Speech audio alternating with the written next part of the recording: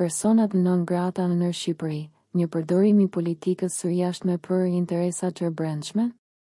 Nëpërmjet historisë së saj të pasur, Shqipëria është një vend që ka pasur një numër të ndryshëm të personave që janë shpallur non grata nga Shtetet e Bashkuara të Amerikës. Përdorimi i kësaj praktike është bërë mjaft i zakonshëm në diplomacinë ndërkombëtare dhe ka shërbyer si një mjet për të shprehur mosmirënjohjen ose të kërkojë ndryshime të caktuara.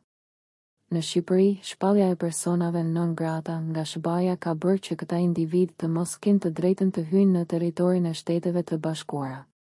Por pyetja që lind është pse SBA nuk ka dërguar dosjet e tyre në prokurorinë shqiptare ose në gjykatat europiane për të hetuar çështjet që lidhen me to. A është kjo një mënyrë për të manovruar në politikat e brendshme të Shqipërisë?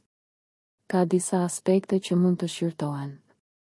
Një rëndësia e marrëdhënieve diplomatike. Shpallja e një personi non grata është një vendim i marrë në nivelin diplomatik. SBA ka të drejtën e vet të përcaktojë këta persona sipas interesave të saj kombëtare dhe të marrë vendime në këtë drejtim. Përdorimi i diplomacisë është një mënyrë për të shprehur mosmirënjohjen ose të dënojë veprimet e disa individëve. 2. Dallimi midis diplomacisë dhe drejtësisë. Diplomacia është një fushë tjetër në krahasim me drejtësinë. Shpallja e një personi non grata nuk do të thotë automatikisht se ky person ka kryer një veprim të palishëm. Kjo është arsyeja pse dosjet nuk janë dërguar në prokurorinë shqiptare ose në gjykatat europiane për hetim. Prokuroria dhe gjykatat përballojnë çështje të tjera juridike dhe kanë autoritetin e tyre të pavarur. 3. Kritika dhe spekulime. Në rastet kur SBA nuk ka dërguar dosjet për hetim, kjo është shpërdoruar nga disa aktorë të brendshëm për të kritikuar qeverinë.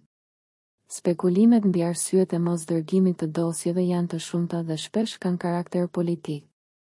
Është e rëndësishme që të ndahen çështjet diplomatike nga ato të drejtësisë. Përfundimisht, shpallja e personave non grata është një praktikë e zakonshme në diplomaci dhe është e lidhur me marrëdhëniet ndërkombëtare të një vendi. Nëse ka dyshime për veprimet të palishme të tyre, është detyrë e prokurorisë dhe gjykatave të hetojnë dhe vendosin për çështjet e drejtësisë. Është e rëndësishme që çështjet politike të mos ndikojnë në drejtësinë dhe pavarësinë e saj.